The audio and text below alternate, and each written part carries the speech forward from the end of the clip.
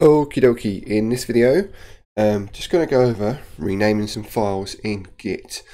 This is the case of when you have a file name where you want to check, where it's, you just want to change the case on the actual name rather than the full file name. So I ran into some issues with the localhost blog, which is the sort of the blog I'm making for.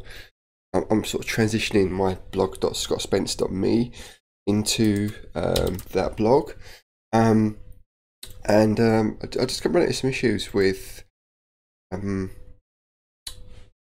using not Netlify now, Zeitz now, and I had to rename one of the hooks files, and because of that, all I had to do was change the case on it.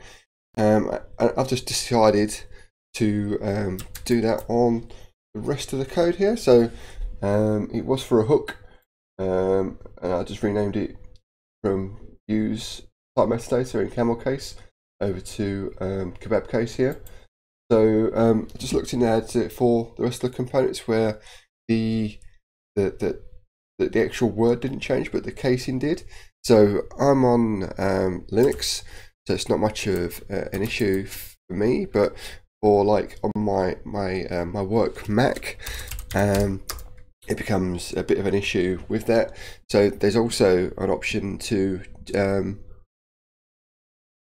mount the file system as case sensitive, but in this instance I'm just going to go through git mv.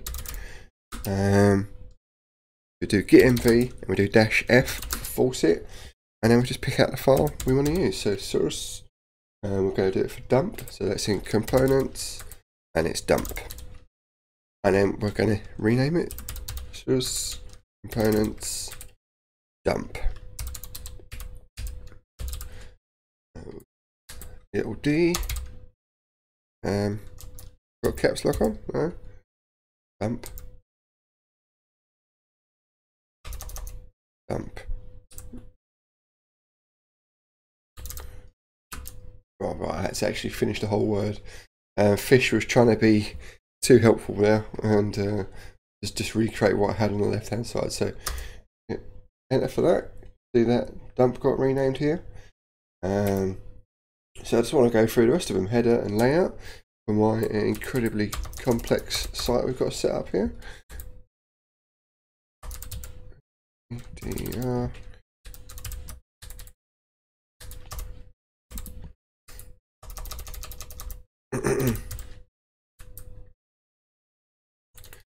Change that, and then layout.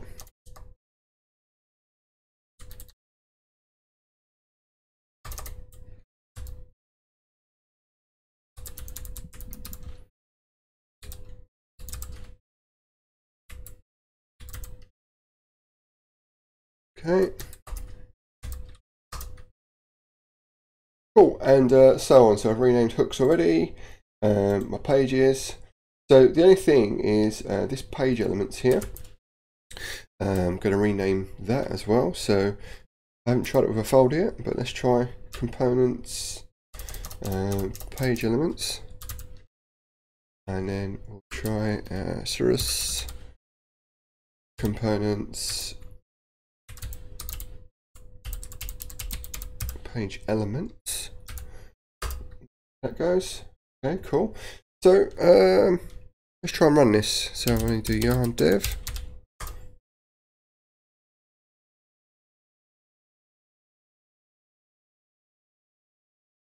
We'll see how that goes. Excuse me a second. A sip of coffee. I'm not sure if changing it actually refactors it on the project as well. So let's take a look. So let's find code. Let's find where it's not used in a post. That's the worst thing to search for there, Scott. Let's try that. Here you go, root wrapper. Okay, so I need to refactor this in all of my components. So luckily for me at the moment, it's not a great deal, but let's do that. And yeah, I mean that is, it is just the one project here, the one component here. So if I can just do page elements here, wait for IntelliSense to kick in and encode. So that's that done too. So yeah, I mean that is that. That's it. I mean that is just how you'd rename a case sensitive file in Git, and that's it for this video. So for this project, like I said earlier, there's been a lot of me refactoring posts because I'm moving over from my current blog.